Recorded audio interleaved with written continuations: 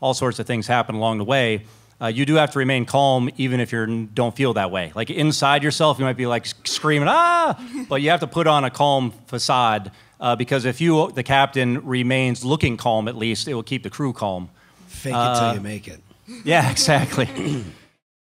Hey guys, welcome back to the show. Andy here. Quick note, we are starting to publish the podcast on YouTube now for this season. So every episode, the audio will be published on YouTube, and where we have video of interviews, of panels, of whatever, that will be on YouTube as well. As it happens, we filmed this panel in Annapolis last year. Jacob, who works for us as one of our videographers, actually had 3 cameras in the room and made a really awesome film of this panel. So if you want to see the panel and see a really well-done production on it, go check out our YouTube channel. That's youtube.com/@59northsailing. It's the exact same audio as the podcast, but you get to actually see the people on the panel and see it in video. And like I said, the rest of this season will be also published on YouTube, and when we have video of the interview, I will make sure to let you know in the podcast. Thanks. On the Wind is supported this season by Forbes Horton Yachts. Hey guys, it's Lee here, and I recently sold my Tiana 37 Satori. I ended up not using a broker, and now I wish that I had. Making the listing and talking to interested buyers wasn't really a problem since I knew the boat really well, but what was an issue is moving the deal along as the sale progressed. In addition to not really knowing the process, we went through multiple buyer's agents and multiple surveyors to find good people to get the deal completed. And looking back, it would have been easier and a lot less stress and just worth it to go ahead and get in touch with Forbes to have him handle the whole thing. So if you're looking to buy or sell a boat, we here at 59 North can't recommend Forbes Horton Yachts enough. Get in touch with Forbes at ForbesYachts.com. That's FORBES yachts.com. Hey, Adam Brown here, bosun for 59 North. This season of On the Wind is supported by Dive Blue, makers of tankless diving systems. Dive Blue manufactures portable battery-powered swallow diving systems that run between 60 to 90 minutes per charge. These systems work by having the main unit float on the surface, which connects to the diver using a hose and a smart regulator that controls the air supply. This all fits neatly into a carry-on size backpack too. It's similar to the scuba systems of old, but without the weight, complexity, and the noise and smell of an engine needed to run it. We have a Nomad system on board Falcon for when we arrive into Bermuda. This unit will save us from regularly paying for divers, as I'll be using it to clean the hull, but also to inspect critical areas like the rudder, prop, anodes, and through holes. Not having to hold my breath means the whole inspection can be much more thorough. I'm excited to use this system to go look around some reefs and see some wildlife while we're on anchor too. Having the benefits of a full scuba setup on board without needing lots of kit and compressors sounds way more efficient and therefore more fun. Head on over to diveblue.com to check out the various setups they offer. That's DIVEBLU3.com. Thanks again to Dive Blue for supporting this season of the podcast. Ahoy shipmates, and welcome back to another new season of On the Wind. I am your host, Andy Schell, and we've got a lot of exciting stuff going on for you now. This first episode we've been saving for a long time. This was a panel discussion that we recorded at the boat show last fall in Annapolis in October. I hosted it with Nikki. We had Pam Wall, Kristen Barry, one of our skippers, Matt Rutherford, who needs no introduction, Ryan Ellison from Dakota Lithium, and a friend of mine, Emma Garshagen, of course, 59 North's chief mate at the time, now relief mate, as she's on to bigger and better things with her own boat, but still works for us, and Phil Gutowski, who is a longtime friend and works as a systems expert. The reason we're publishing this panel now, and I give you some more context onto who these people all are at the beginning of the episode when the panel is introduced. But the reason I'm doing this now is we are doing this event again in Annapolis in the fall, but we're blowing it out. It's going to be the biggest and the best offshore sailing workshop that we've ever put together. Mia and I have done events like this for many years, and we're doubling down this year with Nikki's help. Nikki and I are running it, and we're really going to make this useful, entertaining, and educational mostly, most importantly. The workshop's going to run Wednesday, Thursday, Friday. So the Wednesday is the day before the boat show, and then Thursday, Friday during the boat show. You can do all 3 days, which we highly encourage because that gives you the full gamut of everything we're going to talk about, or you can choose 2 or just 1 day. So basically, each day is discreetly useful on its own. The first day is going to be seamanship scenarios, where we go through and Nikki and I talk about real-life things that have happened to us and how we've handled them and how you think about them. So that's like a leadership and decision-making day. Day 2 is going to be weather forecasting and weather routing. So Nikki, myself, and the guys from WRI will spend the entire day talking about what I think is the most important part of ocean sailing, and that's learning how to understand the weather and anticipate the weather. Then on Friday, we're doing a day where we bring in a bunch of guest experts to talk about various fields that they're expert in. I'm very excited to announce that Nigel Calder is going to headline this day for us, and Nigel's going to talk about electrical systems and systems in general. We've got Chuck O'Malley from Chesapeake Sailmakers, longtime sailmaker for us, going back to early 2000s when I first moved to Annapolis. Chuck's going to talk about how sails affect your boat. We're going to have Meg Riley from the Magenta Project talking about how we can encourage women into sailing, both on a small level with our family and friends, but also on an industry level, and talk about how that works. Meg has a varied background in sailing herself. And then we've got a couple more topics, including troubleshooting. We're going to talk about essential tools and systems, and a few more things on that day. And then the day is going to end with a panel discussion with all these people, including some extra special guests that we can't quite announce yet, but we'll be able to soon.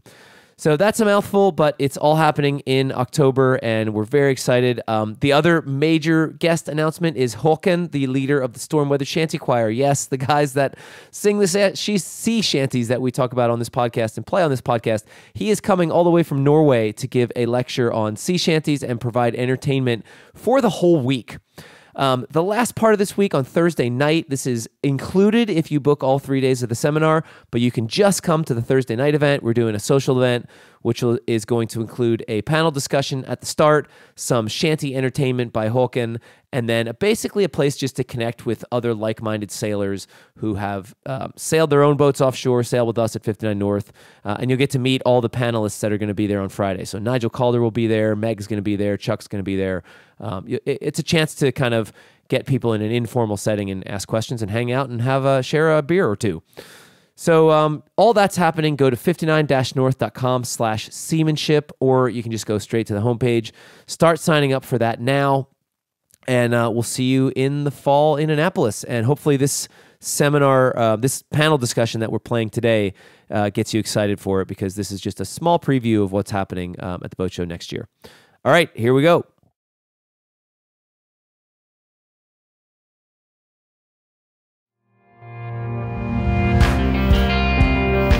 You're listening to On the Wind, the podcast about offshore sailing. I'm your host, Andy Schell.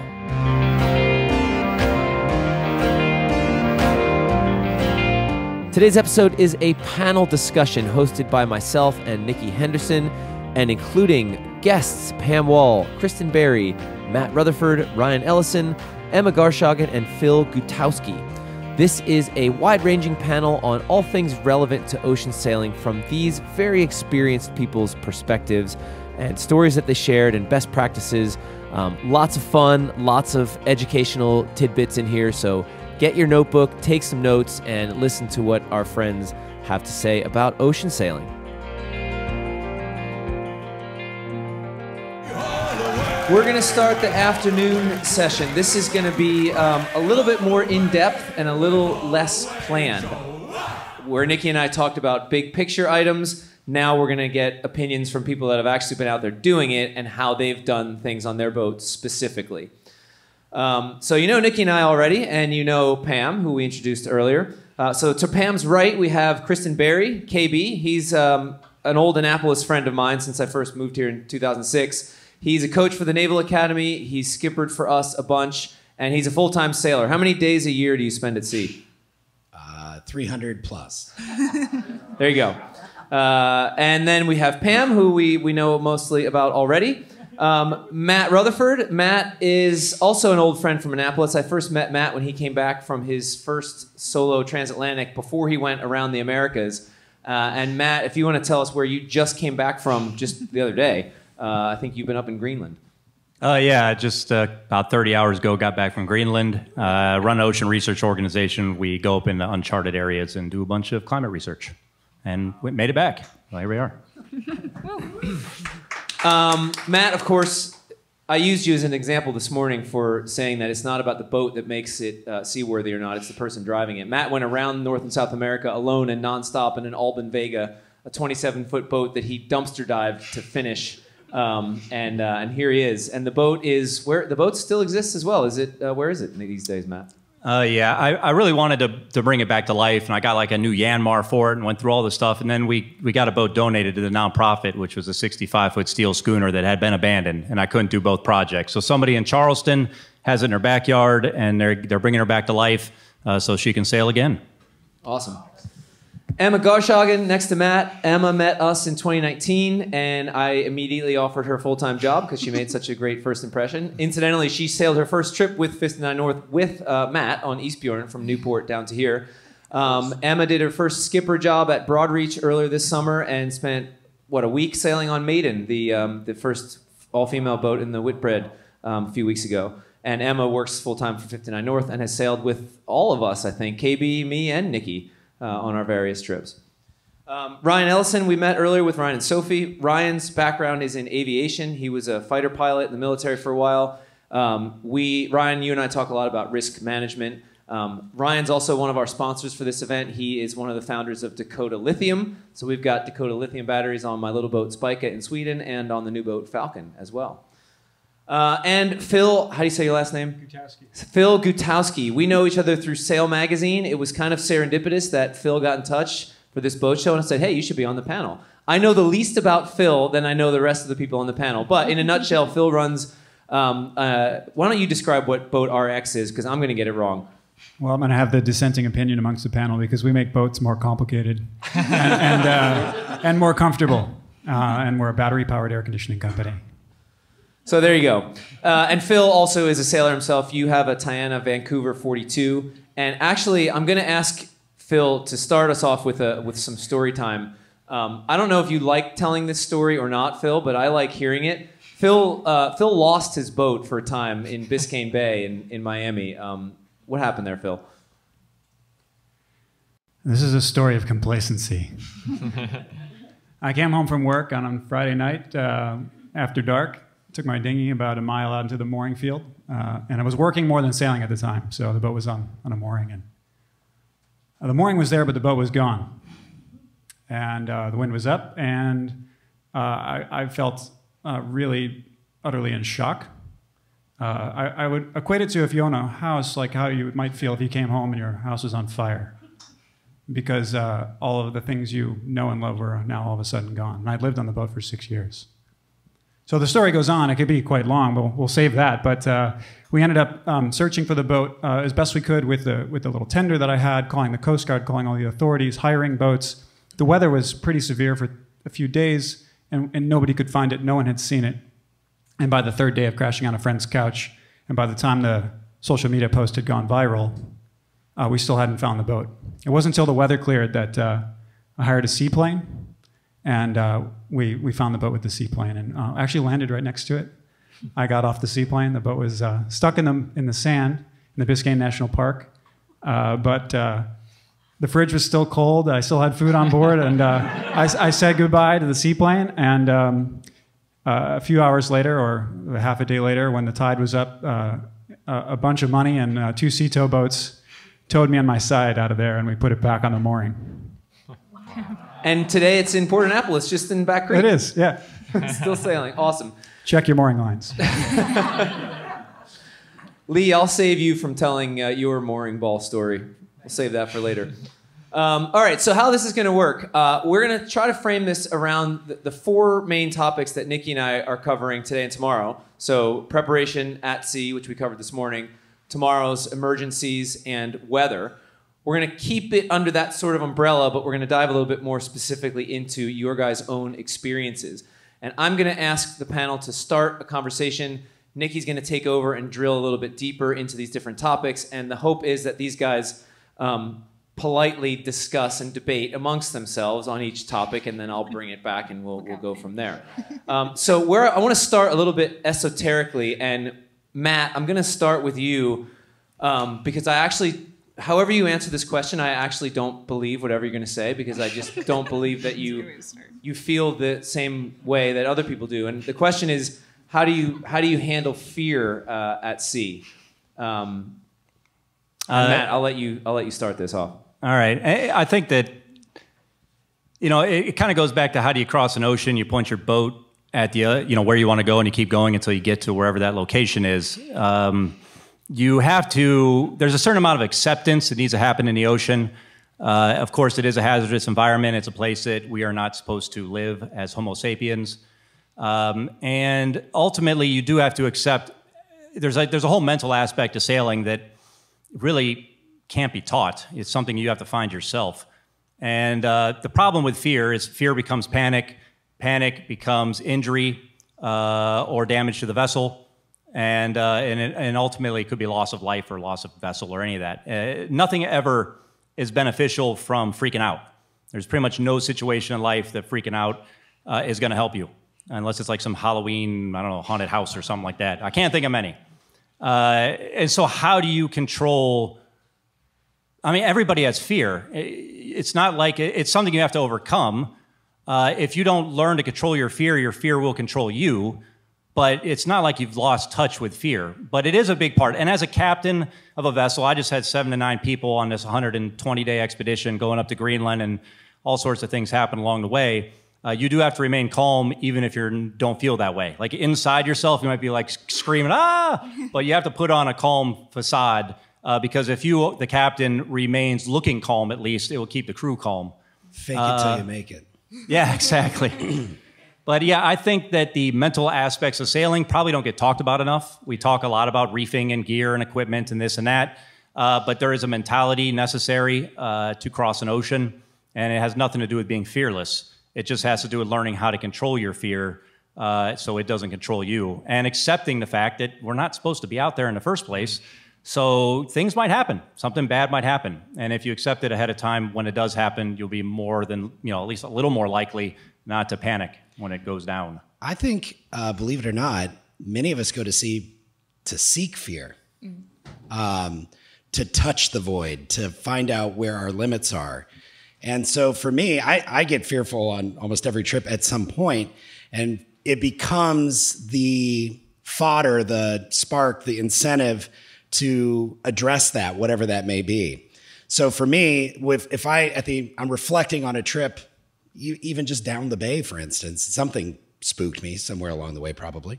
And I use that to sort of set the priority for what I want to do next. Maybe that's, I need to fix something on the boat because something didn't work, and that brought anxiety or fear to me. And I think each one of us processes fear quite differently. Some of us, it causes us to kind of drill down and get serious. Others, it can be debilitating. Somewhere in between is where most of us lie. So, but I know for me personally, and for most of the folks that I work with, that's part of the attraction of what draws us out there, is finding our limit to some degree. I actually have I'm gonna press you guys harder. You're talking about your own fear. What about managing other people's fear? Anyone have anything? I'm looking out here at the audience, and I'm imagining you all at sea. And I believe that I work helping people be better as teams. Whatever their goal is, I help them be better at teams. And one of the things that I think is really important in that is that everybody is entitled to the material that they need to be successful. Everybody is entitled to the material that they need to be successful. And so fear is oftentimes is an irrational response to not understanding the solution to a problem. And so suddenly you get freaked out, right? So as a leader on trips where I've got folks who are dramatically less experienced than I am, one of my jobs is to be empathetic and listen to what it is that they're calling out for but don't have the words to describe. And then I try to not rationalize with them, but rather coach and teach that, okay, well, look, this is a little frightening, and it's extra frightening for you because you don't understand what could happen next. So let's go down the scenarios and let's talk about those. And if you can do that, and it takes a little art to make that happen, but if you can do that in moments of extremis, you can get people to rationalize with the situation and find their own pathway to the solution. And so there are times where it is important that there is a leader and that leader has ultimate control. But at the same time, I think empathetic leaders in small group dynamics in particular, say husband and wife teams that are thinking about crossing an ocean, you got to figure out how to connect and give the other person what they need to be successful in that moment because they can't find it on their own. Pam, this sounds like a... Oh. Really quickly, how many here have children sail with them? Oh, okay. Well, then I'm going to tell you the only thing that I ever feared while sailing was that something would happen to my children. And I handled it this way. One time, Jamie, when he was 5 years old, disappeared on the deck, midway between the Galapagos and the Marquesas. And of course, Andy and I were shouting, looking everywhere, and we finally found him. Our tender, our solid tender, was lashed on the foredeck, just so that there was about 7 inches that a little kid could crawl underneath. The perfect fort. And he fell asleep. I mean, we were screaming along probably about 8.5 knots, you know, with pulled out Genoa and everything. So we were looking in the wake all the time. And anyway, he finally crawled out from underneath the tender. And the way I handled it, I spanked him. But so was that with or without the winch handle? That's how I handled my fear. But what I wanted to tell you is, you know, when I first started sailing with Andy Wall, I had been sailing a long time with my father, but I was always just the one that handed up the beer and the cold sandwiches because he was racing all the time. And it was my husband, Andy, who said to me, Pammy, you've got to become a co-skipper with me. I've got to teach you everything that I know. Don't forget, he sailed across the Pacific around Cape Horn. This guy knew what he was doing. And he said, I don't want you to be a passenger. I want you to be a full member of the crew, and if anything happens to me, you can handle this boat anywhere. And that eliminated all my fear. I mean, it was being taught what he knew, and I knew that he knew a lot. And I became a part of the crew, and I never was afraid of anything except perhaps maybe a bolt of lightning that never happened. You know?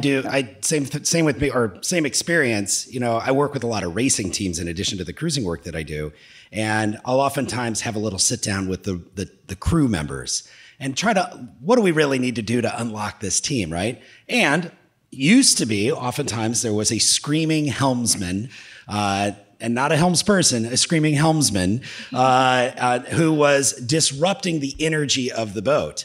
And almost always the screaming helmsperson is screaming or yelling or raising their voice because of fear and anxiety. They don't want someone to get hurt, but they don't have the material they need to help in that situation, and so they yell. And that is a clear sign that we have things we need to work on, you know? And that's really a cool story, Pam, that you were the co-skipper in that. I'm 100% believer in that style. Well, I have to tell you one other thing. Our children were 4 and 7 when we took off for a 7-year circumnavigation. And actually, we told our parents we'd be back in 2 years, but we lied. Anyway, we taught our children the same as my husband taught me, so that we never had to be afraid of our kids when they were on deck unless they fell asleep underneath the tender, you know. So it was a wonderful way of teaching us as well as our children that you don't fear anything, you take care of it the right way. And those kids steered around the boat, around the world on that boat, 2 hours on and 6 hours off, all the way around the world. And learning that responsibility, I think, helped them in their future lives. So this is a good segue into something a bit more specific than just generally how we handle fear. Ryan, I'm going to start this discussion with you. I promised we'd debate about SATCOMs. You and I, when you were getting ready for your solo transatlantic, we were talking about Iridium Go versus Iridium handset. So just briefly, if you don't know what I'm talking about, An Iridium Go is a black box device that creates a Wi-Fi network. You use it to download weather, communicate, send emails, and you can connect to it with a smartphone and make a call. An Iridium handset is just what it sounds like. It's a big old 80s style car phone that you can pick up and actually make a call with. And I think, Ryan, if you want to provide the context to what started this conversation and where it went before I ask I have a specific question for you, and then I have something I want to share with Emma as well. So we've always, when we started ocean crossing, doing ocean sailing and long passages, we went the satellite route because there's a benefit to having offshore weather. And so the Iridium Go really is the best tool for that right now, I think. And the discussion came up on what we should have as a backup, because the passage before my solo crossing, we were in the middle of the Atlantic and our Iridium Go died.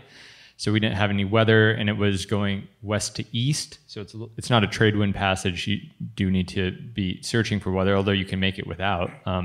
So Andy and I just started having discussions about, well, if I'm on my own, what's the best way to have communication, both for weather and then also if something happens. And I think the original discussion was if I should just have an Iridium Go and then a InReach, which is just a SMS device, which is what we had when we lost our Iridium Go, but it wasn't activated. So we had to have a tanker ship calling their sat phone to activate it for us, which did work. It took 4 days to make it work, but it did work. But it was a pain in the butt to make it work. It did work. So it's a balance. The discussion, I think, for us was what's safe and what's cost effective, you know? And it's partly safety. So you're balancing that cost piece with safety. So that's some background there. And where I'm leading with this is I've long argued that you can have a handset because you can make it work like a Go works by using a couple different pieces of hardware and create a Wi-Fi network and download weather. So that can do dual service, but an Iridium Go is not enough, because if you really need it in an emergency to work, you're relying on several layers of technology, like Phil said, making the boats more complicated. And the worst case scenario, if you've got to take that in a life raft with you, with your smartphone, it has to be charged, all that stuff, you're relying on a lot of complication. And I'm segueing this conversation into, I kind of want to talk about, Emma, the experience. We don't have to go into the details. We had a medical emergency on Ice Bear, and I was in Sweden. You were on the boat. KB was on the boat as well. But how did it feel for you guys on the boat to be able to pick up that phone and communicate off the boat, in terms of how that also managed your fear in the moment? And I kind of, because I can tell my side of the story after Emma tells her side of the story. Because I'll tell you what, as shore support, when you get a number that starts with 8816 coming in from your phone, that's an Iridium sat phone number. That is never a good call to receive. Yeah, so quick background. KB and I were on our way from Bermuda to Maine, and we were headed into a night of rougher weather. We'd had a passage of a subtropical, post-tropical storm, and then we also had a cold front. So we were getting ready for heavy weather, and we were downwind and relatively big seas, and everything was rolling around, and we had one crew member sort of bump their head and come up above and tell me, I was coaching people at the helm for steering in the waves, and the crew member was like, hey, I bumped my head, I'm okay. But I knew people were sort of slipping around down below and not holding on properly. And then the next piece of information I got from down below was just another crew member popping up with a ghost white face. And I didn't ask what happened. I just went down below and saw the starboard side of the boat was sort of painted red. And someone had fallen from the port side across Ice Bear's 16-foot beam to the starboard side, and the back of their head met the bookshelf, and there's still a piece of wood missing from the bookshelf. And the person who this happened to is okay. I hear from him semi-frequently. He's all good. But that was the scenario. And we didn't actually call you, Andy, until after we had this sort of situation under control, because when it happened, it was just like, okay, like no thinking, just like doing what needed to happen, and we did it. And the boat was still sailing, and so we had a lot to manage all at once. But then once we knew that our patient was stable, then I called Andy, and we'd emailed our doctor on shore, but hadn't heard back. So we sort of called Andy and was like, "This is what happened. Can you communicate with our doctor?" And then knowing that we had a touch point on land then who could help us out in getting more information to continue care with the patient, and just to sort of have a tether to land, because we were out there. We were outside of helicopter range at that point. So It was equidistant to get to the East Coast or go back to Bermuda. Yeah, which was another decision. Back to Bermuda was not a favorable option given the weather window. Yeah, and it would have been dead upwind if we turned around, which wouldn't have been too friendly either. So we had a lot of decisions to make at once, but it was really nice to have that tether back to shore. And then the doctor was able to email back and sort of comfort us that we were doing the right things and give us things to look out for. Do you have a question up front? Do you have a question? Do you use a dedicated sailor support doctor service? So the question was if we use a dedicated doctor service that supports people at sea. We did not at the time. We were, I think, going to with Falcon because our medkit provider has a service that's associated with our medkit, which was really nice. So they know the medkit we have and the kind of sailing we do. But we have a separate doctor who has sailed with us in the past, who is an emergency doctor and a sailor. So we've been able to do it sort of through a friend, which has been really nice, and he knows our system really well. But there are MSOS is our medkit provider, and they also have doctors on call, which would be nice to have as well, because they are really on call, whereas our friend is on call, but also has other things going on. So. What was that service again? MSOS. Mm-hmm. MSOS.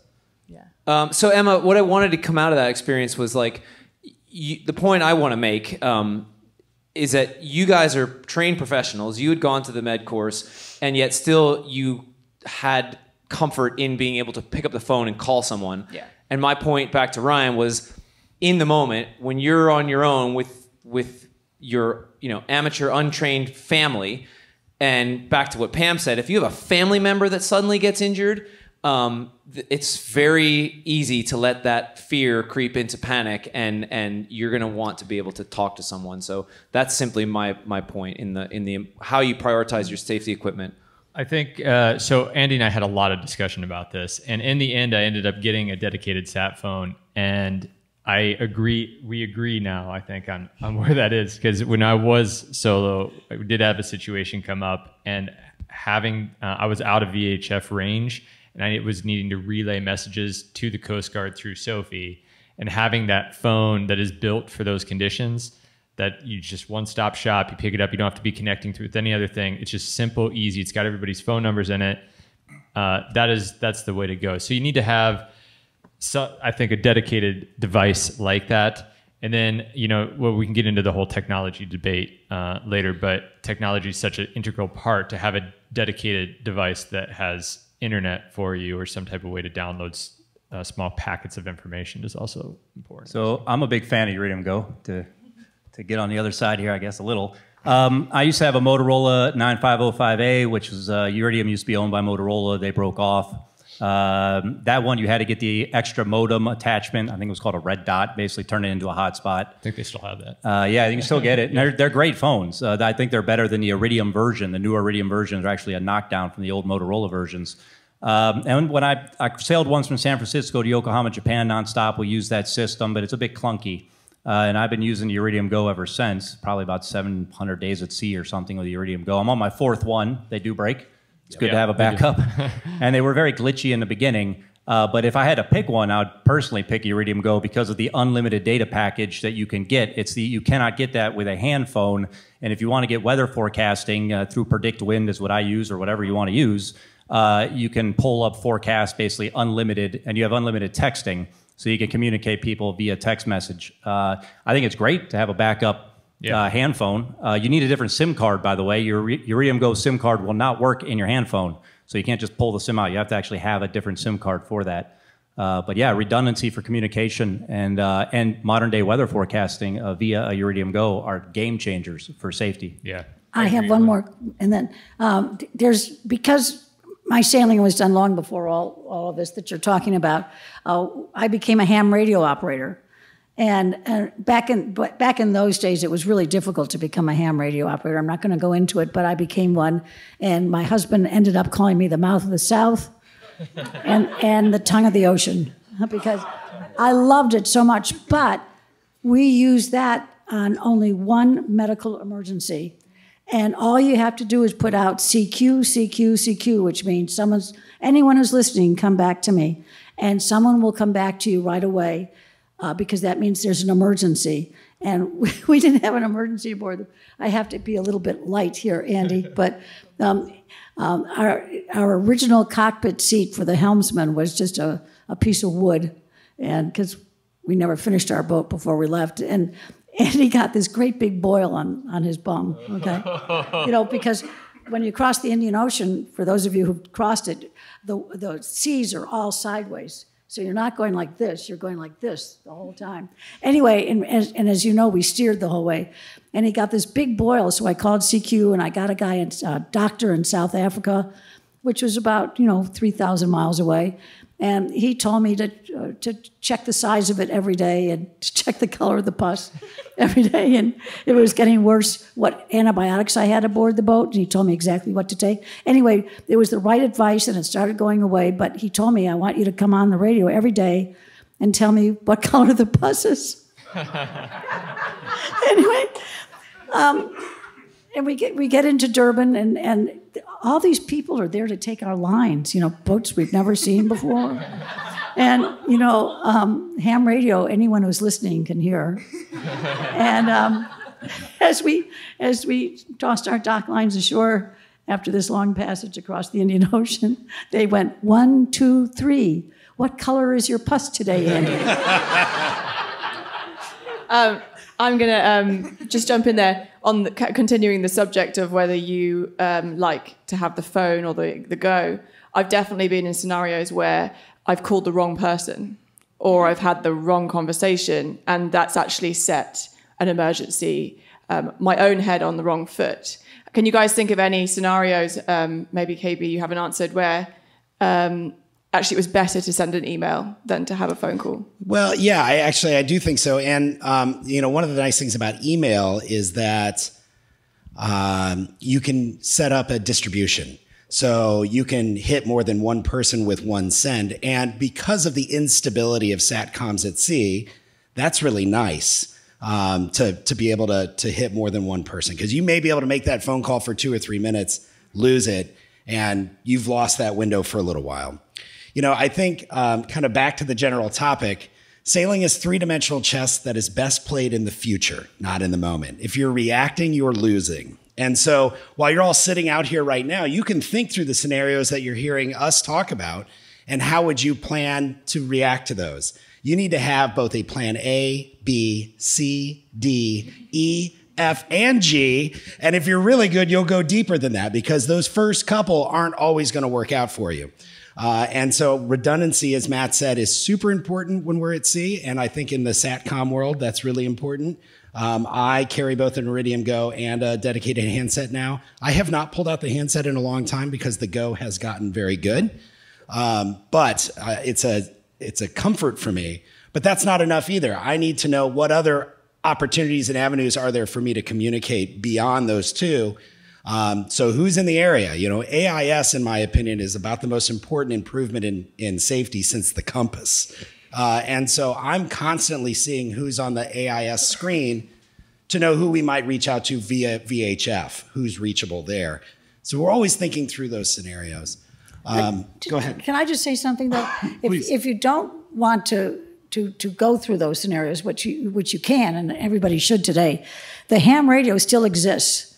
And not only does it give you the possibility of an emergency like we're talking about today, and fear and things like that, but you meet so many people that way.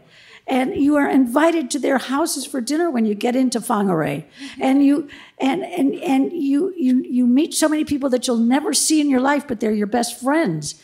And it's so easy to get a ham radio license today compared to what I did.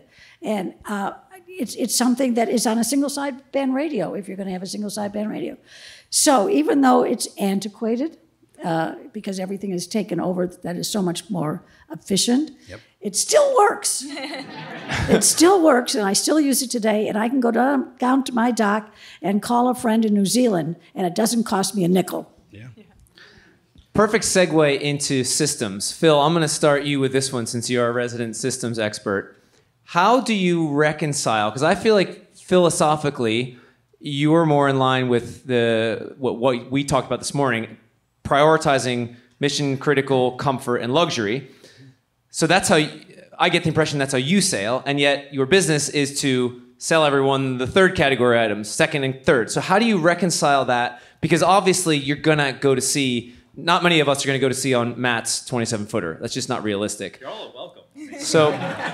So Phil, how do you find that balance between redundancy and important items, but yet still having room for some of the things that make going to sea fun? Yeah, I think what you're talking about, of course, is essential systems versus non-essential systems. And what we consider essential has changed over the years. The fact that we're all sitting up here and talking about the importance of an Iridium Go and a backup Iridium device is just an example of that. And so technology is constantly evolving. And I, as a systems expert, don't get to decide what technology you put in your boat. I also don't get to decide what the future of boating is going to present to us as options. But you do, because you're consumers of this technology. And so we're going to continue to see the demands changing in our industry about what people want on their boats and what also makes them comfortable. So yes, in my business, we do focus on the comfort systems. And we focus on comfort systems for lots of different types of boaters, not just offshore sailors. And so when we're good at our job, we look at the problem and the needs of the customer.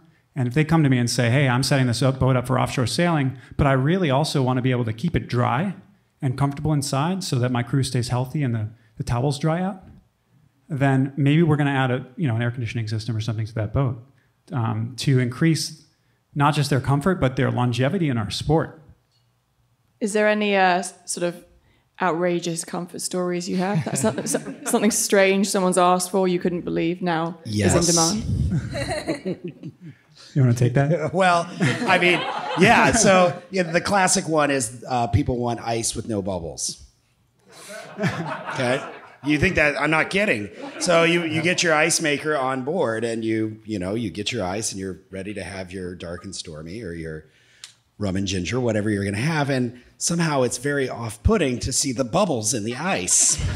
So there are very sophisticated systems that deliver bubble-free ice even aboard sailboats. So, and all of you can have that too. Yeah. But I want to post off of what you said a second ago because kind of said a little differently. I believe that there are 5 things that every sailor needs in order to be successful in whatever kind of sailing they want to do. And so this is sort of universally applicable. You need time. True. And that's something we have very little of these days, but you need time. You need skill, you need ingenuity, you need grit, and you need money. Now, if you have a lot of the first 4, you don't need a lot of the last. And so you can pick and choose the combination of those things, those levers that you need, those tools to pull on in order to reach your sailing goals. But you're going to need a combination, in my opinion, of all 5 of those. And depending on where your comfort level is, if you're on Matt's end of the spectrum, lots of balls, no brains. Or maybe you're at the other end of the spectrum. I saw the boat when you got around. It was amazing, right? It gives me talk about fear. And then where a lot of the clients that I work with today, where they're coming to the sport, they have almost no previous sailing experience, but they bought a 60-footer. And so, they've got all of these things bolted on. And you got to figure out what that combination is. So kind of to your point, but said a little differently, it takes a combination of these personal things that we have, and you can figure out what that matrix needs to be successful. I just have to quickly follow that. I'm pushing 80, and I can tell you something. No, thank Sailing you. keeps you young. That's not the reason I'm talking about it. I really do, and my husband died just after we came home from a long passage across the Atlantic and back. Time. And you gotta go before everything is perfect because it'll never be perfect. And I see people, I consult with people all the time on boats, on what, how to equip their boats and what kind of boats to buy and everything like that.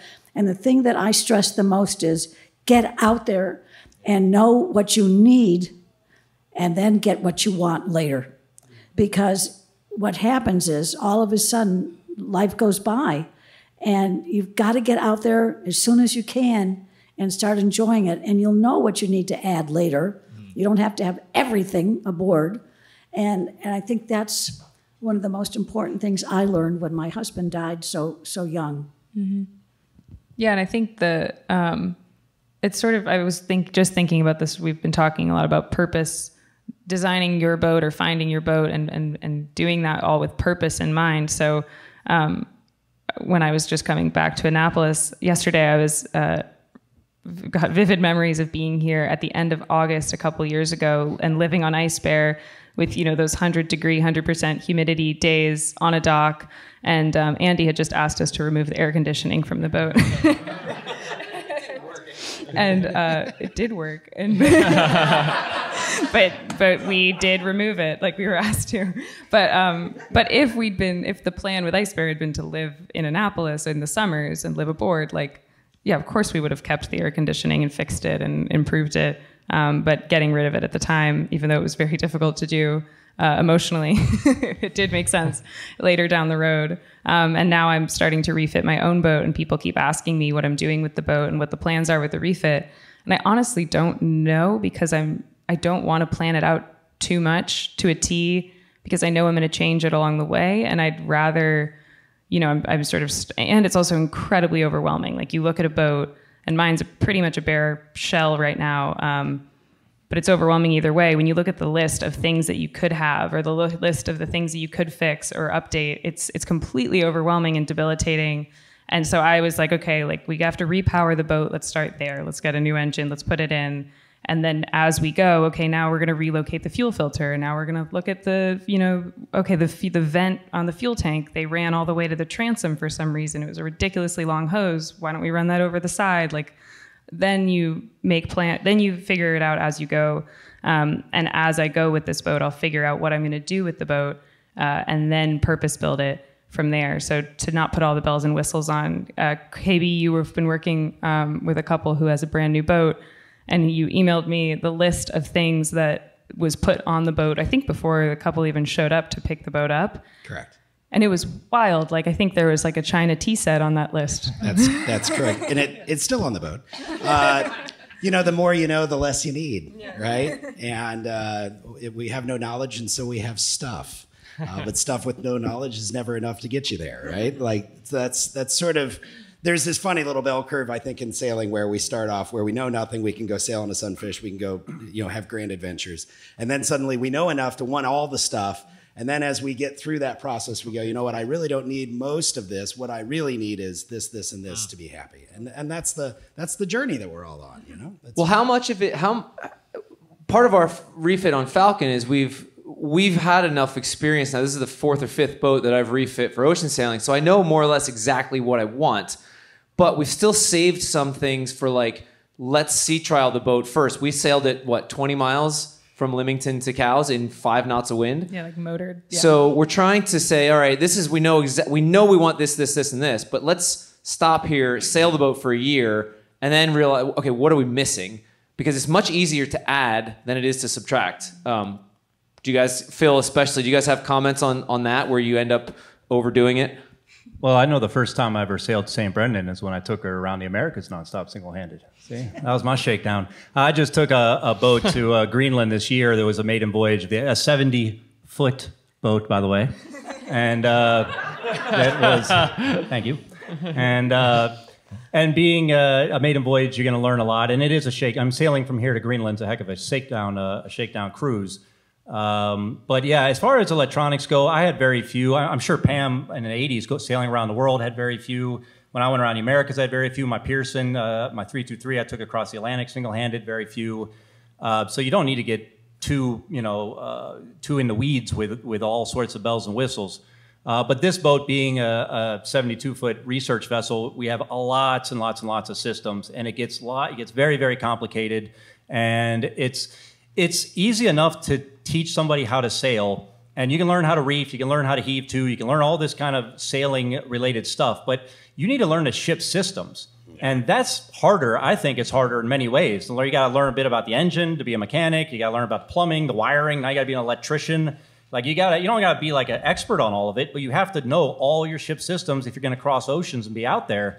Absolutely. And I think that's more complicated than actually learning how to sail. Sailing is a little bit of an interesting industry, I think. It's way behind every other industry. So the most technically advanced industry in the world right now in terms of, anything. Does anybody know what it is? It's farming. Okay, I know it sounds weird, but if you go inside a modern day tractor today, they can do everything. So they can figure out the most optimized way to put the corn in the field. It can go and drive itself. It does everything. And sailing, we're still talking about, doing small diesel engines and doing things all by hand. And so technology evolves. And Matt's exactly right. So in aviation, I was kind of in this weird space growing up, and when I was doing my flight training, is that we were still doing radio navigation when I started, and when I finished my training, we were flying with glass, which is just screens on the displays, right? So it was a big leap, and we spent, the flying actually ended up being the easy part, and by the end of it, we were spending more time in the classroom learning the systems part. And that's not necessarily a bad thing, and I think that's what's hard in the sailing world, because you do go on the forums, as I say earlier. People say, no, you can't do this, you can't do that. You can do that, and technology makes things safer, but it only makes it safer if you know how to use it. And that's that whole systems thing. So if you're going to install this stuff, you really got to spend time knowing the systems and not just saying, oh, look at this great tool I've got. It's going to change my life. That's not the case. You got to sit there and learn it and learn how it works, so when it does break, you can fix it and figure out what its limitations are. Yeah, just in segue to that, too. Of course, we had to do it, again, because we didn't have anything. But, it's the same thing with weather. Yeah. And I get the giggles today because everybody has so many things that they can look at and say, that's what it's going to be. Yeah. But what we had was the knowledge from reading books and knowing the current and, all kinds of things that we could see. And we could tell what weather would be coming. Now, you always run a chance crossing the Pacific or the Indian Ocean of coming to something that you don't see, a week or two ahead of you. But, there's all kinds of great books that you can buy. Chris Parker has one, I think. And, of course, Lee Chesnow's book is fantastic. A little confusing to read, but it's still... But even just like you're saying, Pam, like simple knowledge of clouds and what a cold front looks like. Like we had this moment in Svalbard this year where the weather forecasting is sort of useless. Like there's not enough data up there, and the weather's pretty unpredictable. And so we'd download a grid every day just because, and it would be the opposite of what we saw outside. It'd be like, you have 30 knots from the east, and we'd look outside and it's glass. And so the forecasting was so unreliable that we just sort of ignored the gribs and just looked outside. And having the... Excuse me, put your finger out. Yeah, which you should still do when we're crossing the Atlantic and downlanding gribs, sometimes 3 times a day if there's a lot going on with the weather. You should still look outside because it might be telling you some important information. But in Svalbard, we had no forecasting, and we were as far northeast as we were going to go. We were about halfway through the trip, and we were sort of deciding when we were going to turn around and go home. And we didn't have a forecast, but I looked at the sky and it was like, oh, that's a cold front. And so if that's a cold front, this is what we should expect in the next 24 hours. And that helped us make our decision to start heading back. And sure enough, when we turned the corner, we had headwinds and big black clouds on the horizon, and a bunch of rain. And so that was really useful to be like, oh yeah, you can just look at the clouds. Yeah, but I think Brian's point was good that, we've gone so far with all this, what shall I say, associated information that comes so easily today. Excuse me, but it does. But you get along without it if you want to really delve into why. Mm-hmm.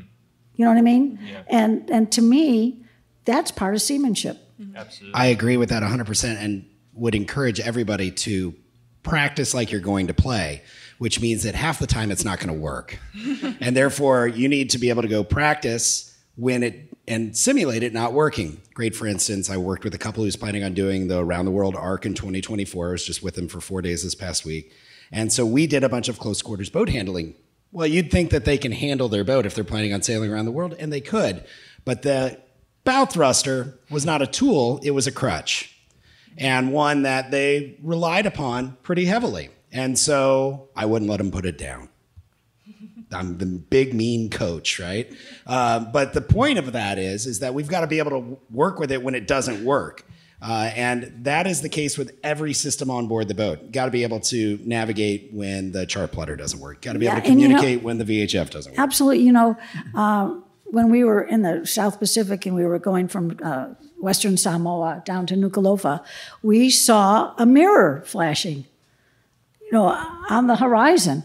And we knew we couldn't read SOS because it was just flapping back and forth. But we went to the boat. It was a 55-foot boat that we had met in Papeete 2 years before that. And they had a complete electrical failure.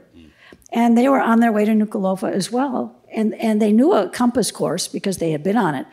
But that volcano that erupted, in the Pacific, South Pacific, just last year, that's right between the two, where you're leaving from and where you're going from. And I'll never forget that because Andy used to scare the kids. Oh, I hope the volcano doesn't erupt when we're going over it. Anyway, we went to them and they had to follow us 750 miles to get into Nuku'alofa. And this was because they had no previous knowledge or anything aboard the boat that could help them navigate except this new thing called a GPS. Brand new thing. I have a question, I guess. I thought of it when Ryan spoke, but to all of you, which is, I recently listened to a talk by a famous French sailor, who I naturally can't remember the name of. Anyway, he made the point that, Ryan, you say sailing's very behind, but he made the point that in the last 40 years, what other industry has quadrupled the speed in which they move? Because 40 years ago, people were sailing around the Whitbread and they were lucky to average 10 knots. And now America's Cup boats go 40. So why have the systems not stayed at, I guess, evolving at the same pace as the sails? I feel like I've had this conversation with a bunch of people in the last few years. It's like on a lot of our minds, I think, that the part of the sailing industry that probably most of us are in and care about is a part that's not really being catered to if the America's Cup is so unattainable. Like if for me, I'm thinking of like, oh, what if I was an America's Cup sailor? Like that's so far away from what I do right now. It's like being an F1 driver. And so it's just, and the amount of sort of money and it's just so far away. And then the production boats that are going to be at the boat show this week, like I'm not going to buy any of those boats. And a lot of you are probably also buying used boats. And so there is this, we're sort of using boats that are from 30, 40 years ago and therefore trying to put new systems on old boats and marry, old Ray Marine with new Ray Marine and all these things that we're all figuring out, but the industry isn't really creating for us.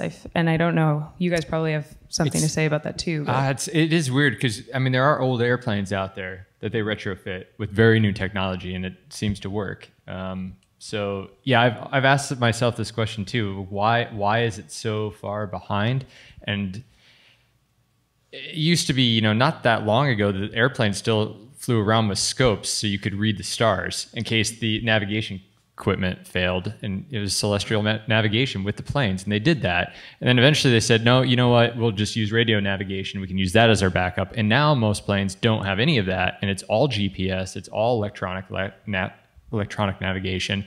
And for them, that's fine. And I've been in a plane when you're in the clouds and you can't see anything and stuff fails, and it's scary. But that's no different than being in the ocean when it fails either. So yeah, I don't know if I've ever come up with an answer to that, but yeah, it just seems like it's really far behind. I have had everything fail once on a delivery to the Caribbean. It was this hunter and it was a piece of junk boat, and I thought my friend, who was a delivery skipper full time, was like giving me some help. He's like, oh, I got this delivery for you. Oh, well, that's great. Well, he didn't want to do it. And I find out later. And it lost everything about, 500 miles north of Puerto Rico. We were taking it. And I always take a tablet, an iPad with the mobile option, and have a backup navionics. Also on my phone, I have backup navionics. And I understand these are all electrical systems, but it goes back to redundancy. And to kind of hit on something I talked about a minute ago, there is a book called Instant Weather Forecasting by Alan Watts that will teach you what the clouds look like. And it's just pictures of clouds, and it lets you know like what that means for weather that's coming. It's one of the great books, and it's a lot of fun in the ocean. You can hold it up, like, does the clouds look like this, or does it look like this? That book has a barometric chart that goes along with it, which is really cool. Because if you look at what the barometer is trending and the clouds in the sky, you have as accurate of a 48-hour forecast as you're going to get. Now, mind you, Matt, he has never taken my celestial nav class because he says, why do I need that? I'll just sail east or west and eventually run into something. You can't get lost in the ocean, you see. You're in the ocean. You know where you are. You probably know which ocean you're in. All jokes aside, that kind of goes to what Nikki was asking about, though. You know, why hasn't technology kept up with the pace of other activities in sailing? And that's because that's part of the attraction, right?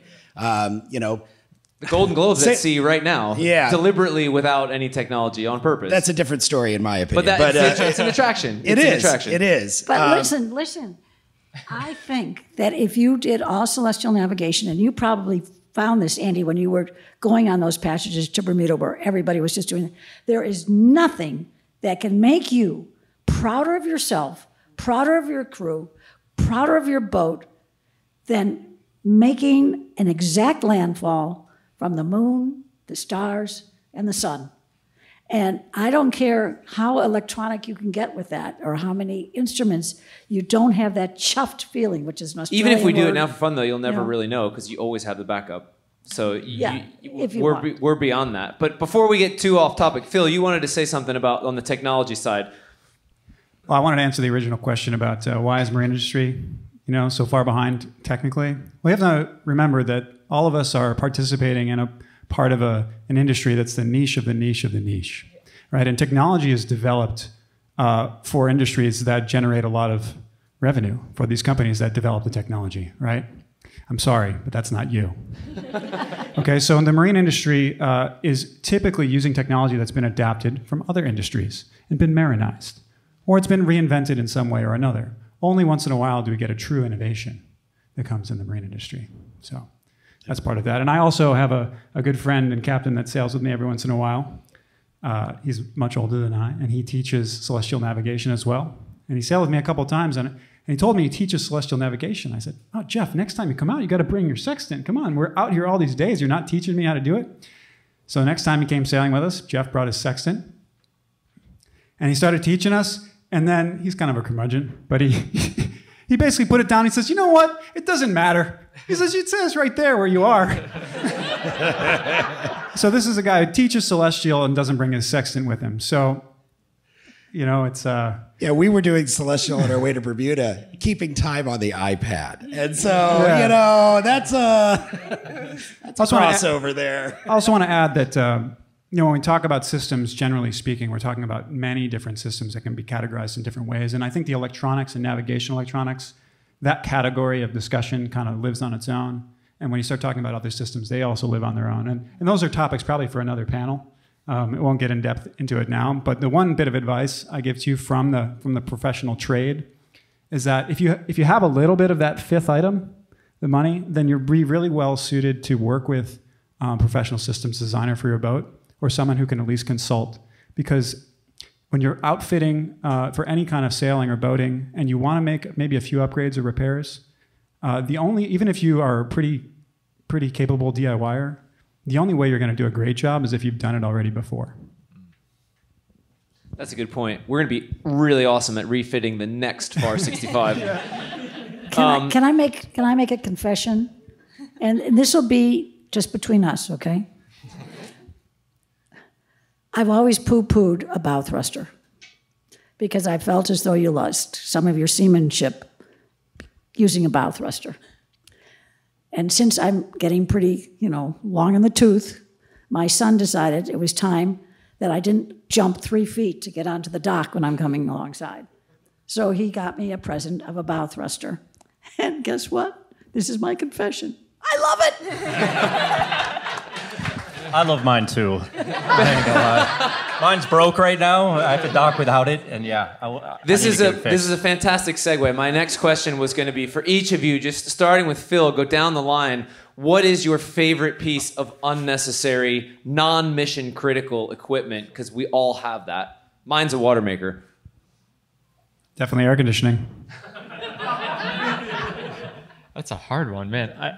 I think water maker came into my mind first as well. Yeah, I think it's awesome.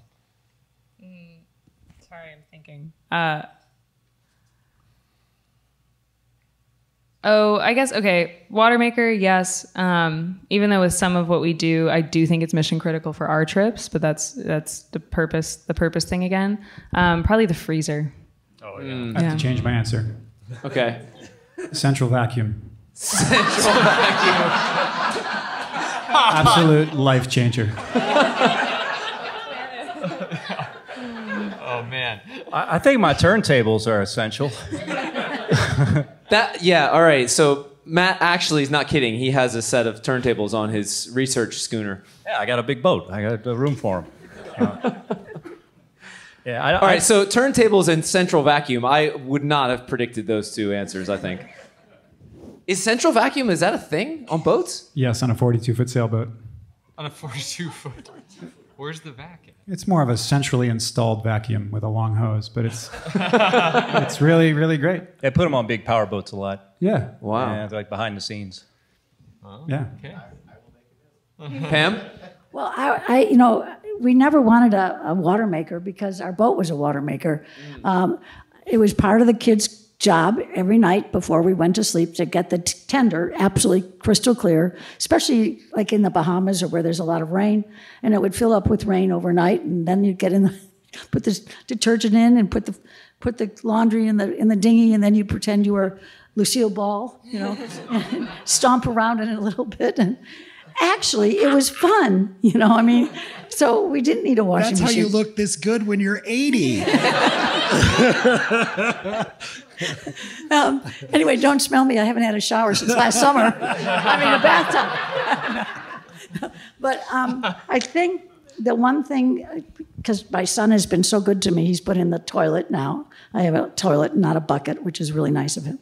I think that the most important thing to me, which we had from the very beginning, was a eutectic system refrigerator, especially for long passages. Because when Andy and I first started sailing, probably like you, it was all in cans and all in I had a bucket. both, rice with weevils in it and, that kind of thing. But I think today, I think I'd like to have new solar panels. My solar panels are now 30 years old. And I think solar panels have come so far, and that's our only means. We can't plug into a dock. We've never had that. We're strictly a DC boat.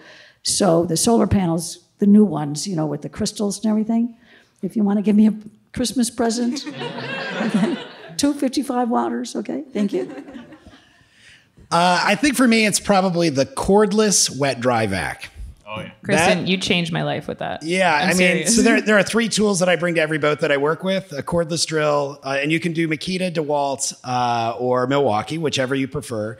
Makitas are nice if you're going to be traveling in Europe because they have a really good European-style charger.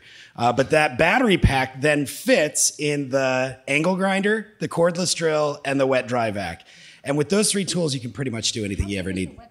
Well, you can get the biggest one you have storage for because you'll love it. But the littlest one that I work with is like a little R2-D2 unit. It's like tiny, and it is amazing because you got to go suck something up, or they inflate the inflatable fenders. It's fantastic. I got something that can beat that. Oh yeah? Yeah. I was going to say vacuum cleaner, but then I remembered the most important non-critical thing on the boat: crew. Zing. All right, so I want to shift gears a little bit now and start talking a bit more about strategy and looking ahead. KB, you weren't here for the morning session, but you sort of parroted what we said about always. You said it in a much more elegant way, but predicting the future, never reacting, always being proactive. So I want to hear some examples. If you guys can think of some sea stories or something where you had that attitude. I'm going to start with you, KB, since you brought the topic up, and we'll just come down the line this way. You had the attitude of being proactive, and it helped a situation which, if you weren't ready for it, may have gone in a different direction.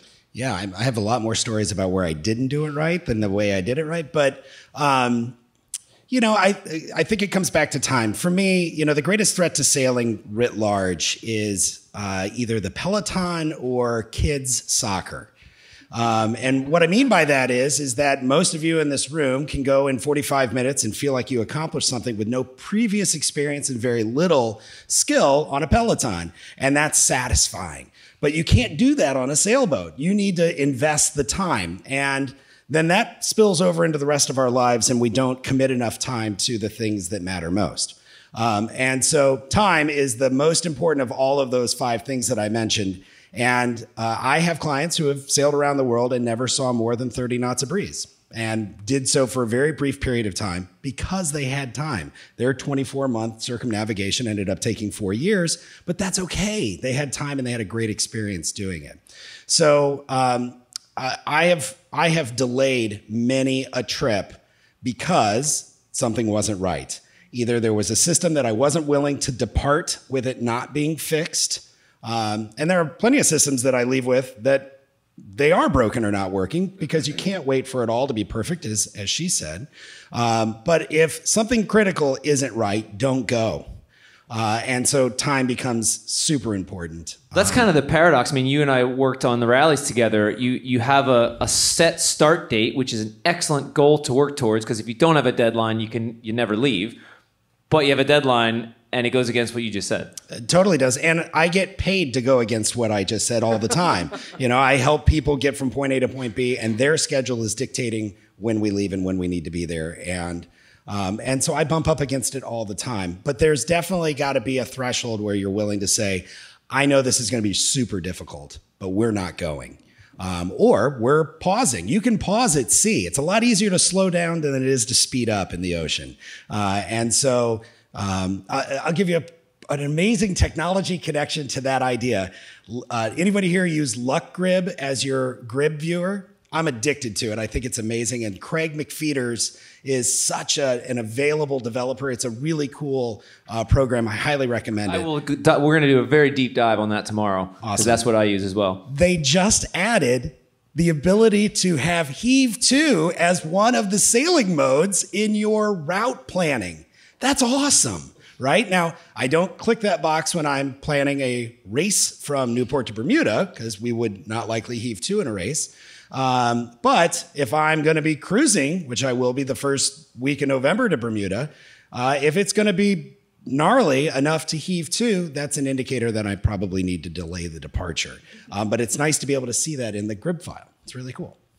Andy, what was the question again? An example of somewhere. Sorry. An example of something where you were acting in a proactive manner that got you out of a situation which, had you waited and just reacted to it, so to the point of being proactive instead of reactive in the moment when you're at sea. Oh, you have to be at sea. Okay. Oh, not necessarily. Okay. Answer it however you want. You can interpret it however you want. My advice to everybody here in this room is never tell anyone when you're planning to leave. Because, I kept saying, we're going to leave in December. We're going to leave in December. And then a year passed, and we couldn't leave because we didn't have enough money to leave. And then everybody would said, I thought you'd be in Australia by now. And I got so sick of saying to them, we never left yet. And then, so that's just a little bit of advice, okay? But I'm trying to think of something. Andy, I can't. I'm going to ask Matt. I have a very specific question for Matt. Matt, okay. I remember when you came back from the around the Americas, I was out in the media boat that when you sailed into Annapolis, and several people had asked me, did Matt get new sails just for the arrival into Annapolis for like this thing? And people were surprised at how well your sails had held up after 309 continuous days at sea. And I think that's a perfect example of being proactive. And if you want to talk about the detail of how they held up so well. Sure. I am a terrible racer. I would lose every race. I'm a defensive sailor. I've always been a defensive sailor. And so I always think in terms of defense. So reef early, reef often. I'm very happy going a little bit slower. I tend to push boats at 80, 90%. I rarely push them at 100% unless there's a storm, a gale, I don't know, some reason you got to get really moving. Do a lot of boat deliveries for years and years. I'll do my 30th trip to the Caribbean in a couple of weeks. And you got to make sure the boat shows up in the same condition it left, and that's defensive sailing. So yeah, I just reefed a lot. I take very good care of, On that trip, it was such a long trip because I was out there for 309 days that it was just sort of like whatever. I mean, I can bob around, I can drop sails if I have to. I also use drogues and parachute sea anchors at times, which can obviously alleviate some of the stress because you're not going to have your sails up if you're at least on a parachute sea anchor.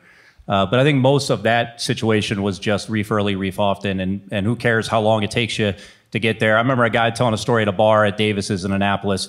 Oh, I crossed the ocean in 16 days, da-da-da-da-da-da. And I worked for a sailmaker back then. Next day, he showed up with the sails, and they were beat to death. And that was just one transatlantic. And to go piggyback again off something Christian said, for a situation this year of a preemptive scenario, when I had to cross the Labrador Sea to get to Greenland, instead of heaving to, I saw a big storm coming. I was going to sail right into like 50 knots of wind in the Labrador, which is just a nasty body of water. And so I deployed a drogue. I could have hove to, but heaving to would have stopped me more than I needed. So I just put out a drogue ahead of time, and for about, 48 hours or 36 hours or so, we rode at, maybe 3.5, 4 knots on a drogue. And it wasn't using a drogue in the traditional sense in a storm, which I've done also, but it did slow me down enough that when we got there, it was blowing 30, and the heart of that storm had moved by, so we didn't get hit by it. So I don't know if a drogue can be a piece of equipment, but it's definitely saved my backside a few times. But as defense, it's just defensive sailing.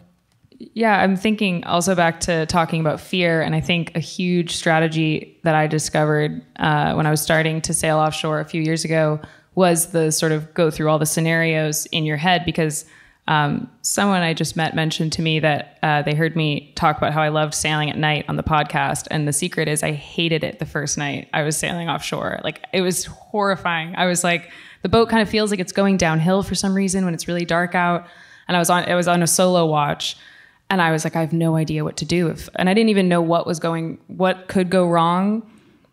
So I was like, I don't know what could go wrong. And if it did happen, then I don't know what I would do about that situation. I was totally spooked. But it was definitely a push for me to start to go through those scenarios of like, okay, what if the jib halyard breaks and the sail comes down in the middle of the night? And what if the gooseneck breaks and the boom falls off? And what if, all these like what if situations that can make you spiral and freak out, but can also empower you to like find the solutions and make a plan. And Lisa Blair, who I have talked to several times, she's the fastest. She's sailed around Antarctica nonstop, solo and unassisted, faster than anyone else. She's nuts. Didn't her podcast come out yesterday? Yeah, it did. You did? Yeah, about her most recent trip. And she has like a tolerance to like fear and weather that I cannot understand, but she does the same thing. She's like, I prepare in my head of what could go wrong, what do I do? And for her, what could go wrong is more like her boat getting rolled 180 degrees upside down and the mast coming off, and which did happen to her. and so she prepares for those scenarios. And I'll prepare for those in my head too if I'm getting nervous. And I think that's been a thing for me that's been proactive, because I was skippering a trip with a bunch of teenagers in the Caribbean this summer, and the jib did fall down in a squall in the middle of the night in between, just off of St. Vincent, where the chop gets pretty sloppy. And yeah, we were in the middle of a squall, middle of the night, and I have a bunch of 16-year-olds on board. And my first mate was sort of panicking, and the jib came down and was falling into the water. And our lazy jacks that held up the sort of boom, whatever, sail cover thing had also broken, and that's flapping in the wind. But it was actually okay because I had thought through that kind of scenario in my head several times before on a night watch when I'm wondering what could go wrong.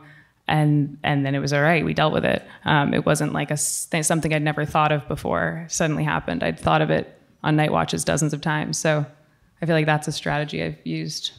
Yeah. Just on that. Oh, sorry. I was just going to say, having sailed with Iron Emma, she also does a couple of other things that are, and she does them better than anybody I've ever sailed with, which is she gets the crew prepared for what's going to come next by, one, briefing everybody with as much information as she has available to her, and getting them fed properly for the conditions that we expect. So if it's going to be bumpy and weird and, one of those vertigo-inducing nights where people are going to get sick, she has always done a really good job of making sure people are hydrated and fed with the right stuff. Lasagna? Yes, exactly. Heavy. Yeah, something to really color it up a little bit, right? But no, in all seriousness, she's such a forward thinker about crew health in that regard, and it's cool to sail with.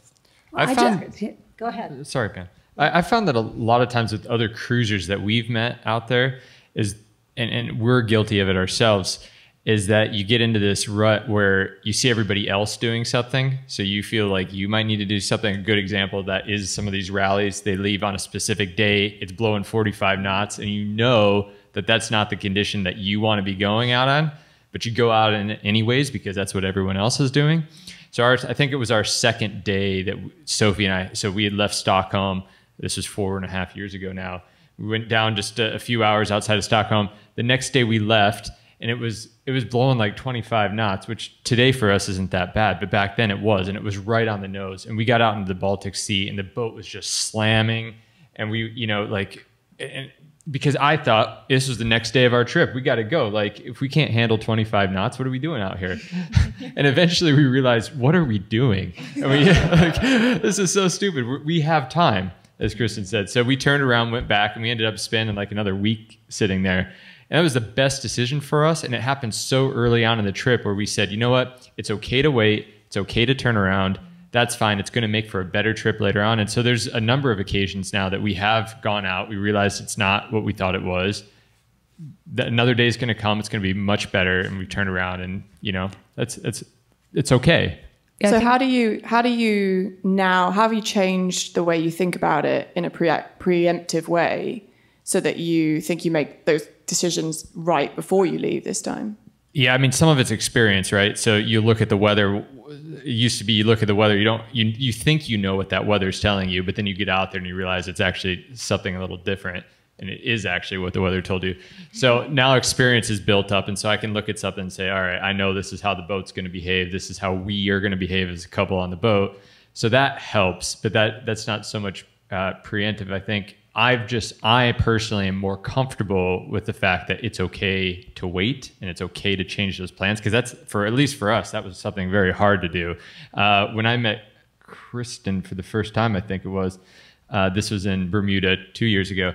We just stopped off in Bermuda for like a day or two to pick up a part, and we ended up being there for 3.5 weeks because of the rum swizzle. Yeah, well, that's for Sophie. Yeah, she probably was. She loves that rum swizzle. No, but we ended up being there for 3.5 weeks because we just didn't like what the weather was doing going across the Atlantic, and so it's like, you know what, it's okay. We would probably be okay, but.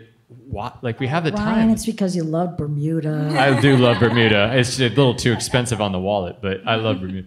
No, so we ended up doing that. So we stayed a long time, and we knew a few people that left in those kind of okay weather windows, and they left like a week and a half before us, and they only arrived 2 days before us. So they were just out there bobbing around while we were Sophie was having rum swizzle, and we were having a good time on land.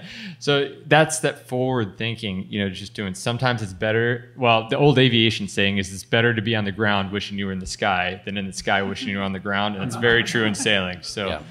And I think it's really important to codify what you and Sophie came to the conclusion of. It isn't real if it isn't written down. And so I coach every team that I work with to set parameters of what their acceptable range of going or not going is, so that they agree upon the go, no-go decision, and somebody can't have an overt influence in that decision-making. So, if 25 knots is your cap, and that's okay if it is, then if you expect there to be 25 knots on the trip, there's a no-go decision right there. Right. But if you don't write it down and you don't agree upon it, then there's always something that talks you into it, and that can be really regrettable. Kristen is a couples counselor in his day job. I did have somebody say to me recently, I don't know if he knows anything about sailing, but he's a great marriage counselor. So I'm putting that on a shirt. In aviation, it's the same thing. It's called personal minimums. So it's, what are your personal minimums as yourself and your crew?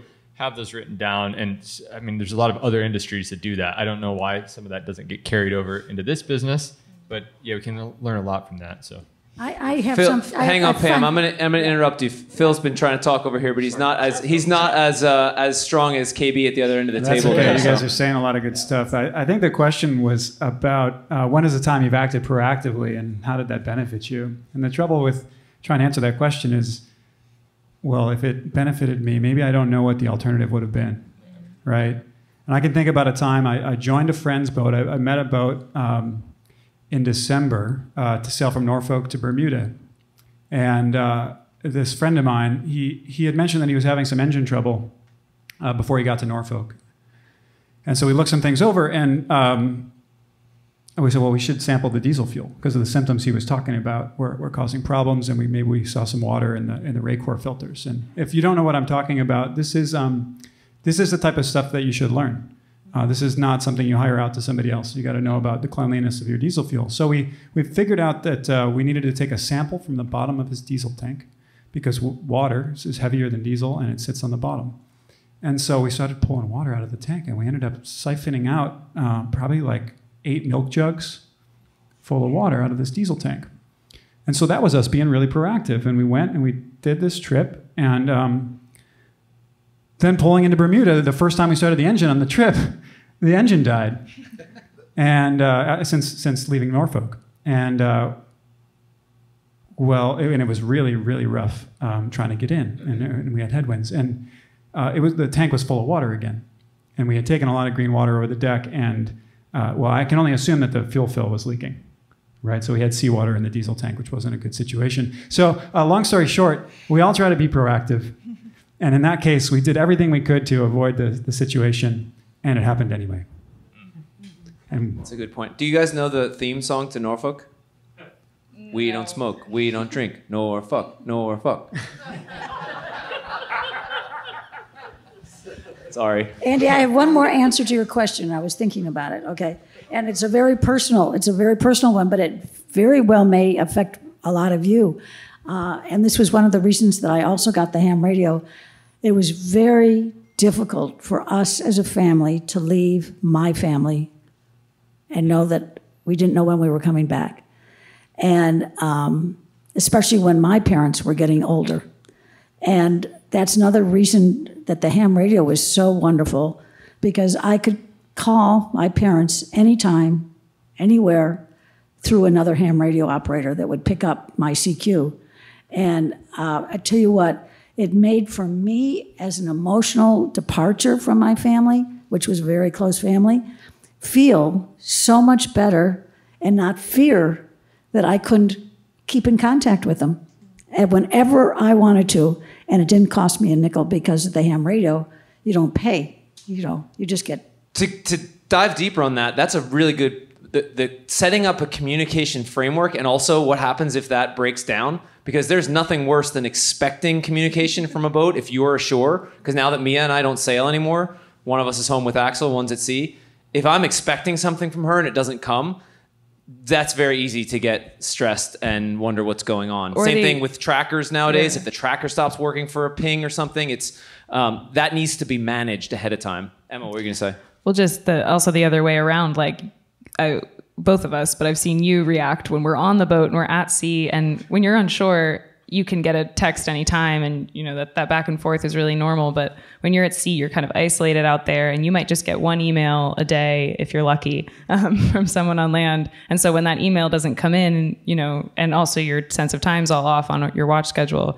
I've seen Andy be like, why isn't she talking to me? Is she mad at me? Like that sort of reaction, because you're so isolated out there, and your partner's back in the world of text messages and FaceTime. So it is good to have those expectations. And, I think you guys do a good job of letting our crew know, or people at home, when we're at sea, like if we do drop off the tracker, that doesn't mean that the boat just sank. Like there are a lot of other things to step to. And you guys had this when your Iridium Go went. I remember I was following your trip and I was like, oh shit, they haven't pinged in 3 days. Yeah, like where'd they go? Had her own stresses about that. Yeah, and so the first thing is not to call the Coast Guard. Like, there's other. So setting up those expectations. Systems are for moms. That's what I've found. Yeah. Yeah, I had my dad call the Coast Guard one time. The first time I sailed alone across the Atlantic, I had hit by a tropical storm, and there was and my tracker stopped working, and there was another single-hander who got rescued by a helicopter, and he thought it might be me, and so he called the Coast Guard, freaking out about it. And so it's a weird balancing act, because these tracking devices are great, people follow along, but at the same time, it's like you got to tell people if it disappears for a couple of days, it doesn't necessarily mean I sunk, but maybe I did, So it's like, there's of course the EPIRB ultimately is the device to use in that situation. But it is kind of like this weird, I find don't communicate too much because then people are like, why aren't you talking? It's like, well, I'm at sea, man. I'll talk to you when I get back to land. I think there's this, there's clearly a theme here.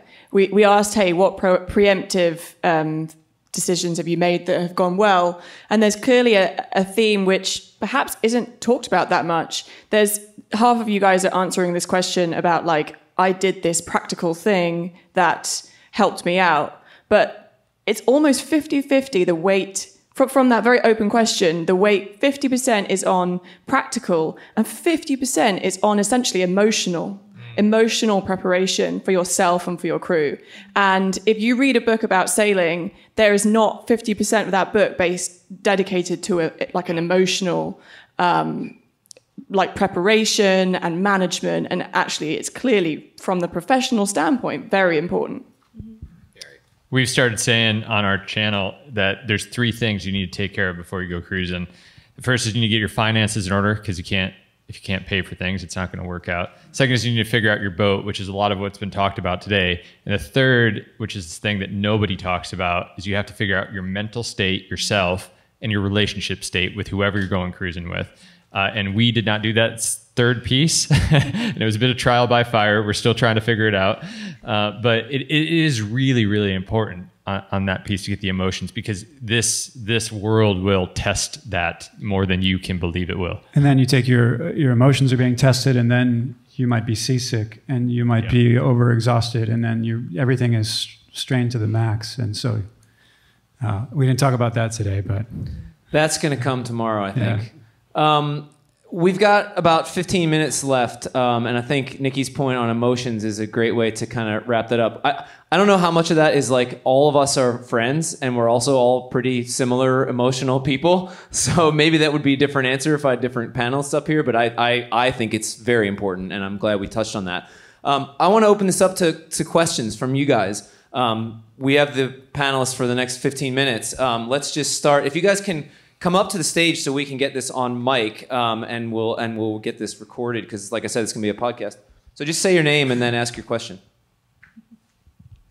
Yeah, hi, my name's Dan, and Hi, Dan. I'm listening, Dan Steinbring, and this has been fantastically informative. But if I were listening to this panel from a perspective of somebody who might think about going blue water cruising, what I haven't heard is, why the hell would I do this? Maybe we'll fly through. Well, Dan, you've asked the right question. When we figure it out, we'll let you know. Yeah, I'll just share my brief thought on that. It's so highly personal why you do it. Everybody has their motivation to go to sea. And I think to Ryan and Sophie's 3 things that you need, understanding the why is also important. Why we do things, because the why becomes the filter that helps you make a bunch of decisions. If you are going to sea to get away from it all, you need fewer comms tools.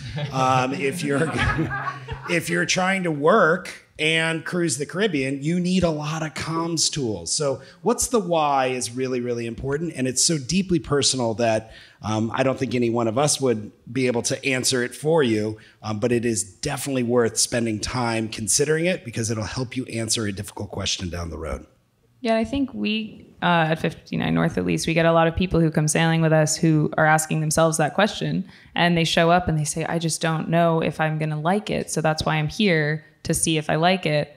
And the fact that they showed up to do it, I'm like, you're going to like it. Like, you're screwed. you're going to be in it for a while. And I see some of you in the room who are in that camp of you get the bug. And I remember realizing that for myself on one of my first offshore trips, seeing the electric dolphins, as we call them, when the dolphins are swimming through bioluminescence and they're glowing in the and there's just these things that you can't even imagine that happen at sea. You're overcoming hardship with a crew. But you do have to find out for yourself. And usually if you think you're going to like it, you will. But I have had people come sailing offshore and say, thank you very much, but I like my lake sailing. I'm good. You know. This is where we all start crying, I think. Yeah, that is. We do cry a lot at the end of the trips, right? Right, Kristen? I cry a lot. Every time. Every time. I think in normal life you get these highs and lows. We all have that, right? It's cyclical. Not every day is good. So we have good days and bad days, and it kind of does like this. But you do on land too. Exactly, on land. And I think in the sailing life, at least for Sophie and I, it's just much more extreme. So the highs are really high. And that's the thing I think that at least drives us. It's like these high days and you're like, whoa, we just experienced something that nobody else.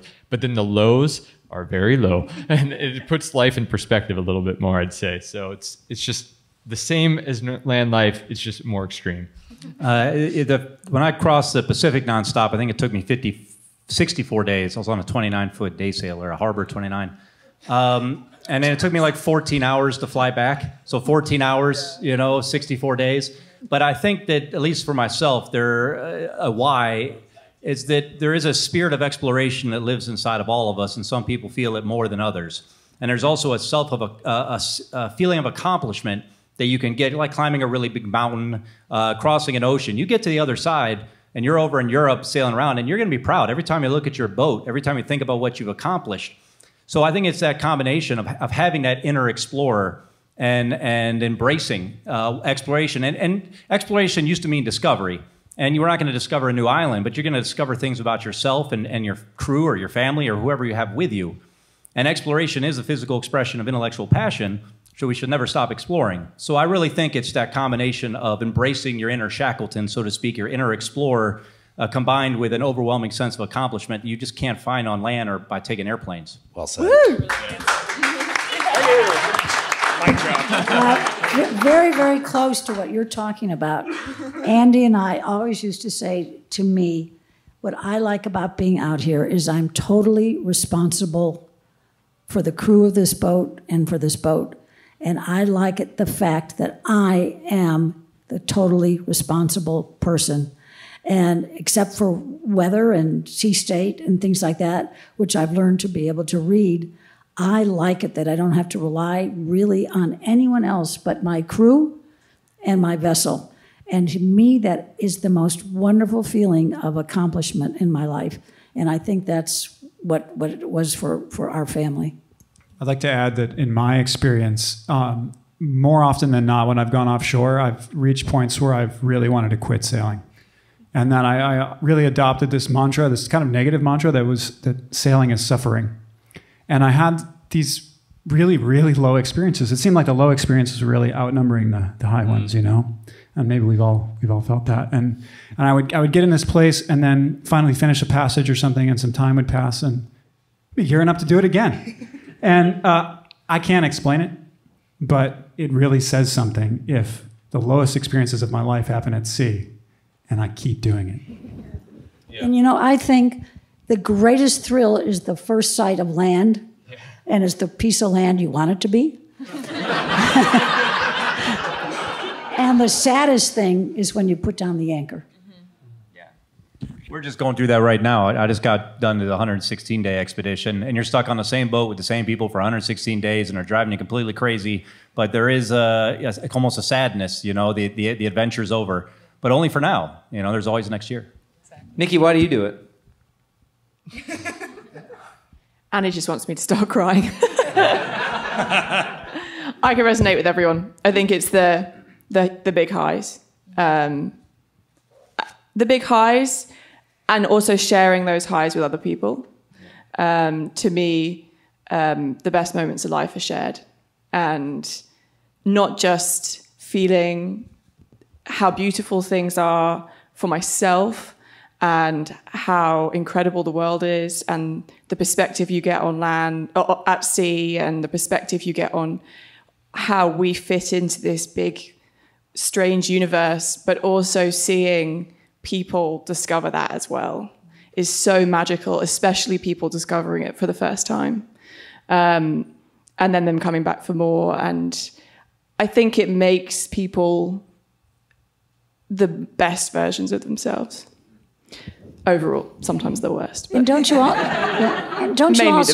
also think that the people you meet that you could never meet from an airplane or a car or a bus or a train, you're meeting the real people from your boat, and you become such good friends with them, and they're such different people from your lifestyle. And I think that was the most glorious thing that we did for our children, was to show them that there's someone other than who lives across the street. Yeah, like it's like a place, the sea is kind of a place where all the nomads belong, I think. All of my best friends are in this room right now, and I've spent time at sea with all of them, and that's why they're my best friends. We were gonna take more questions, but we can't possibly end on a better note than this. So I want to thank you guys. We'll wrap this up here. Any questions you had, save them for the Q&A tomorrow. And thank you guys. Awesome. And I think those of us that are here are all going to be around the boat show this week. So come on down and see us. Thank you, everyone, for coming. Be back here. Thank you. Thank you, Andy. Thank you, Andy. Back here tomorrow, same time. We'll start right at 9 o'clock, and we've got another full day of this. So thank you guys. I'm going to have a beer at the bar if anybody wants to come hang out there. Thanks again to Forbes Horton Yachts for sponsoring this season of the podcast. Get in touch with Forbes at ForbesYachts.com. That's FORBES yachts.com. Thanks again to Dive Blue for supporting this season of On the Wind. Head on over to diveblue.com to check out the various setups they offer. That's DIVEBLU3.com.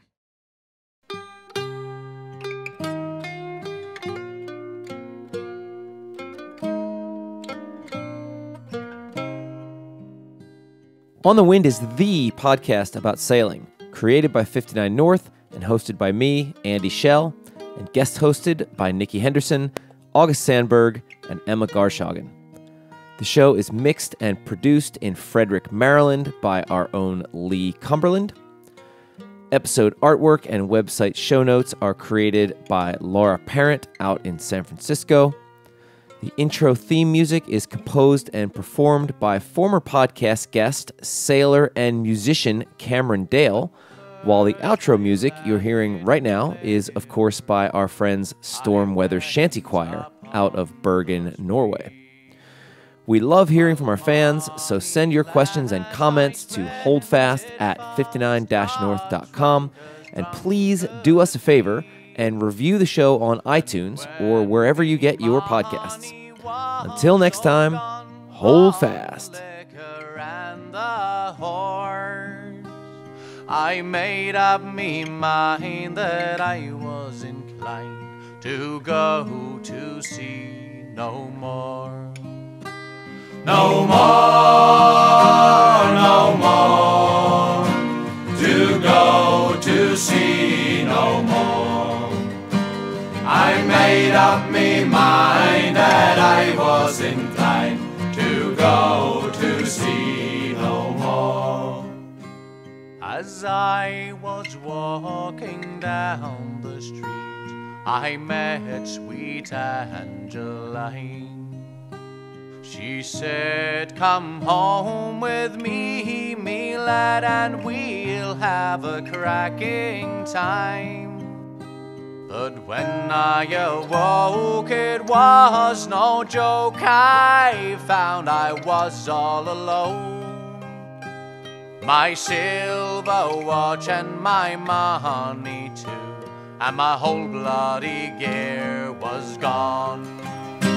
Was gone, was gone. My whole bloody gear was gone. It was when I awoke, it was no joke, for my whole bloody gear was gone. As I was walking down the street, I met Big Rapper Brown. I asked him if he would take me in, and he looked at me with a frown. He said, last time you was paid off with me, you talked up no score. But I'll take your advance and I'll give you a chance to go to sea once more. once more, to go to sea once more. I'll take your advance and I'll give you a chance to go to sea once more. Sometimes we're catching whales, me lads, but mostly we get none. With a 20-foot oar in every paw from 5 o'clock in the morn. And when daylight's gone and the night's coming on, we rest upon our oars. And oh boys, you wish that you was dead or snug with the girls ashore. Ashore, ashore, or snug with the girls ashore. Oh boys, you wish that you was dead or snug with the girls ashore. Come all you seafaring lads that listen to me song. When you go a big boating, boys, make sure you do not go wrong. You take my tip when you come off a trip, don't go with any whores, but get married instead and have all night in bed and go to sea no more. No more, no more, to go to sea no more. Get married instead and have all night in bed and go to sea no more. No more, no more, to go to sea no more. Get married instead and have all night in bed and go to sea no more.